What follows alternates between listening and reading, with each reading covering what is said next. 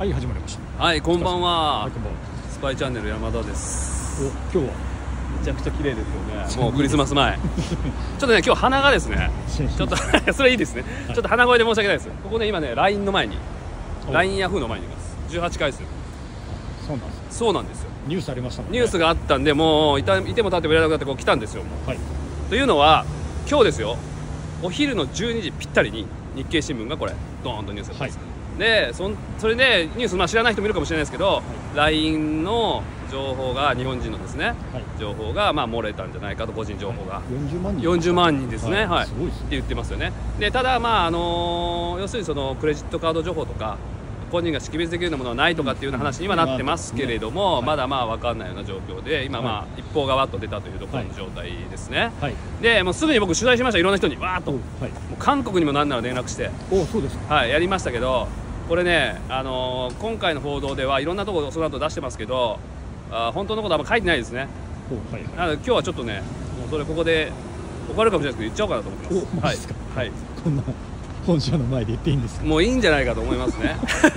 鼻声だし、で、まず1個目ですね、はい、誰がじゃあ攻撃したんだと思います？これどうせいつものどっちかの国でもこれはもうはっきりと中国です。あ、そうですか。はい、これはもう内部で分かってます。でこれ初めから言っておきますけど、はい、これね発覚してって会社が気づいたのは10月の半ばなんですよ。そうです。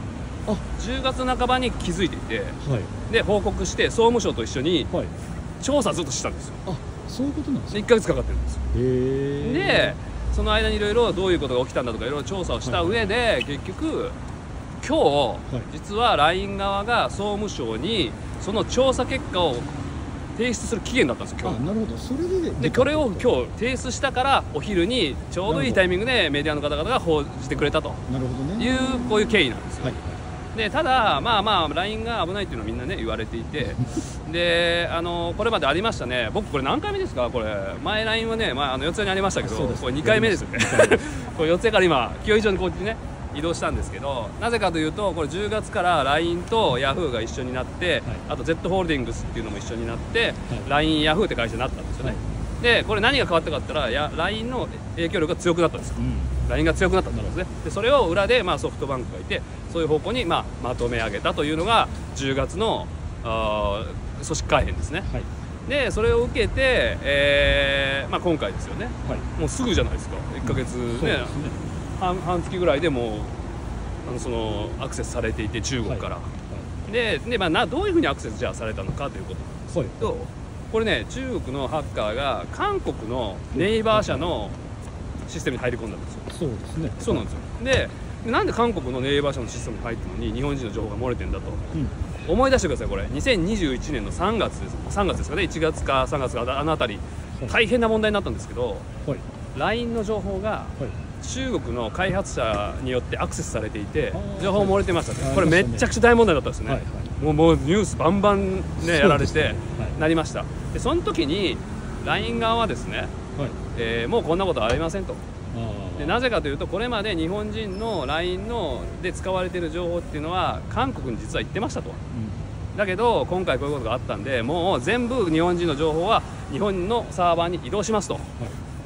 いうことになったわけです、あの時。でそうなんですよ。半年ぐらいかけて調査とかいろいろやってですよ。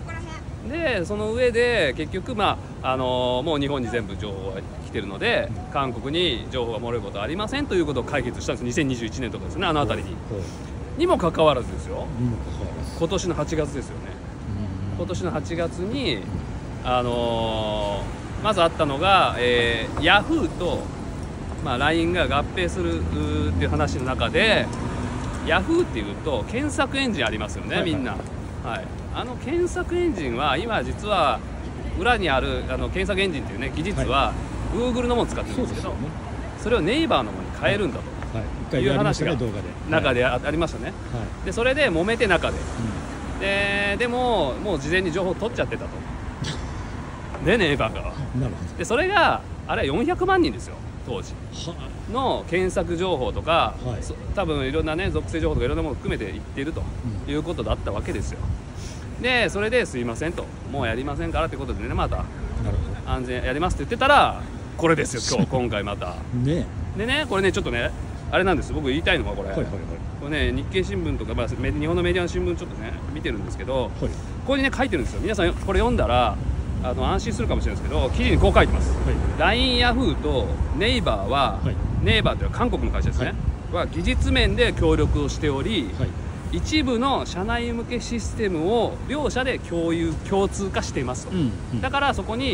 から一部から情報が今回漏れたんですと、うん、いう書き方をこれしてるんですよ、はい、でね、さっき1個目公益者は中国だって言いましたね、はい、でもう1個2個目これ書かれてないこと、はい、ね、これで、一部の社員向けシステムを両社で共通化してるって言ってますけど、はい、こんなのね、中の人聞いたら違いますよ、書いてますよ、はっきりメインプロダクト LINE の、はい、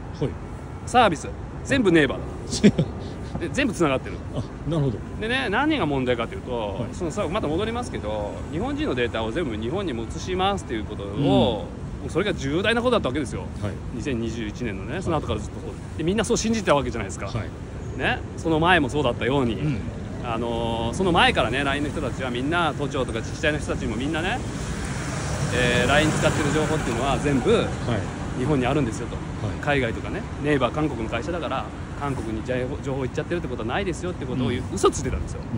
でだからあれ発覚した時はみんな怒ったわけですよ、2021年の時ね、はい、でその後彼らはもうないですと、日本に全部移動しましたと言ってるにもかかわらず、これね、今僕が言った話はどういうことかというと、 LINE の日本のシステムに韓国のネイバーの人がフリーパスで多分入れてるんですよ。ああ、そういうことか。そういうことなんですよ。ということは もともとね、問題の時は韓国にあった日本人のデータは日本に戻ってと言ってたんですけど、いや戻ってますよね、で日本のサーバーに全部日本人のデータを置いてますと、ですけどネイバーの人が、ね、ワイヤーつないであって、光ケーブルかなんか分かんないですけど、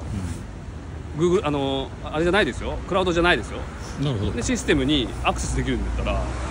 そうです、全く意味ですよ。で今回起きたのはそのことじゃないですか。だからもっとこれ本当重大なことなんですよ。なるほど。その記事で言ってることじゃぐらいのレベルじゃないことが起きてるので、これは本当に総務省もそのね、指導とか前回指導でしたけど、はい、ちょっとこれ本当にやらないと950万人が使ってるんですよこれ。そうなんですね。そうなんですよ。だからこれ本当にやらないとまずいですよということで、その韓国ネイバー関係の人も、はい、いろんな人もそうですけど、はい、逆に僕は心配されるぐらいですよ。大丈夫だと3回目ですよこれ。しかも3回目ですよ。3回目ですよ。使ってます LINE 大丈夫ですか？使ってますまあみんな使いますよね、はい、だから安心して使えるようにしてほしいじゃないですかやっぱりね。確かにそのメッセージそのものは暗号化されてますから、今日ね中身は見れなかったとしても、でも誰がどことやり取りしたとかでね、僕ここ言いたいんですよ。これ僕の取材をもとにしてこれ全部話してるんですけど、はい、LINE ヤフーの方でね反論があるということはぜひ本当に教えてほしいんですよ本当にちゃんとここでその後もねちゃんと紹介しますから、はい、でそれぐらい自信を持って言ってるんですけど、でもちゃんとしてもらわないと、そうです、これちょっとやばいですよっていう話をね。どうするのがいいですか結果的に。もうね、これは差別的なことでも何でもないですけど、はい、ただ日本国産に日本人に9500万人ですねが使ってる、はい、もうインフラですよ、なのでこれは日本が管理できる体制に持っていかないと、なるほど、日本人の生命財産守れないじゃないですか、でね、もっと言いますけどね、実は今年の夏ぐらいの段階で、アメリカの情報機関の関係の人たち、はい、そういう関係機関、はい、LINE 調べてましたよ。へえ。中身を教えてくれなかったんですよ。そうですか。調べてた。へえ。そういう話ですよ。なるほど。分かんない。何を調べたか分かんないですよ。へえ。ただまあ日本のものでありながら日本のものでない、っていうことはやっぱりちょっと考え直さなきゃいけないんじゃないかなっていうと思いますよね。書いてないですけどね、メディアには。ちょっとでもう一個言っときます。もう一個。中国から来てますからね。中国のハッキングですから。中国のハッキングの目的は？内部情報を仕分けするんですか。だって9500万円使ってるんですよ。誰がどことつながってるかも知りたいでしょうし、でこれ記事で言ってる以上にくっついてるんで、ネイバーと LINE、 日本の LINE は。なのでこれごまかしてますけど、広報発表ではでも一部じゃないですよ。ネイバーは切り離せないんですか？ネイバー今大株主なんですよ。でだから切り離せるんですよ。本来ならばそうしてたんですよ、それが今回の10月の組織改編の時にまたくっついて LINE が上になったじゃないですか。で一部の人はそれに懸念を、やっぱ政府の人とかは LINE が上になっちゃったことに対するちょっと懸念は持ったっていう部分です。あるんですよ。でも実際もう結果出たじゃないですか。こうやって、ね、韓国に入られて、でなんでか知らないけど韓国が日本のアドレスでね、皆さんのユーザーのデータにアクセスできてて、韓国から、でそれ抜かれてたわけですよね。そうですね。だからもうこれまで僕たちがここで言ってきたことがマジで証明されたわけですよね。だからもうちょっとやばいですよ。言ってやってください。言ってるもうね、18からいや言ってるなしたら逃亡した言うわけにいかないですけどただいやこっちの人は悪くないんですよね。多分一生懸命やってると思うんですよ、ですけど、ただまあちょっと資格がねもうちょっとないかなと。あと日本政府もちゃんとしなきゃダメだと思うんですよ。これをちゃんと首相が会見でもやって、これをどうこうこうだっていう国際問題にするようなぐらいの話にすれば、もうちょっと皆さん意識変わると思うんですよ。安全に使わせてください、お願いします本当に岸田さんっていう話。緊急ライブちょっと鼻詰まって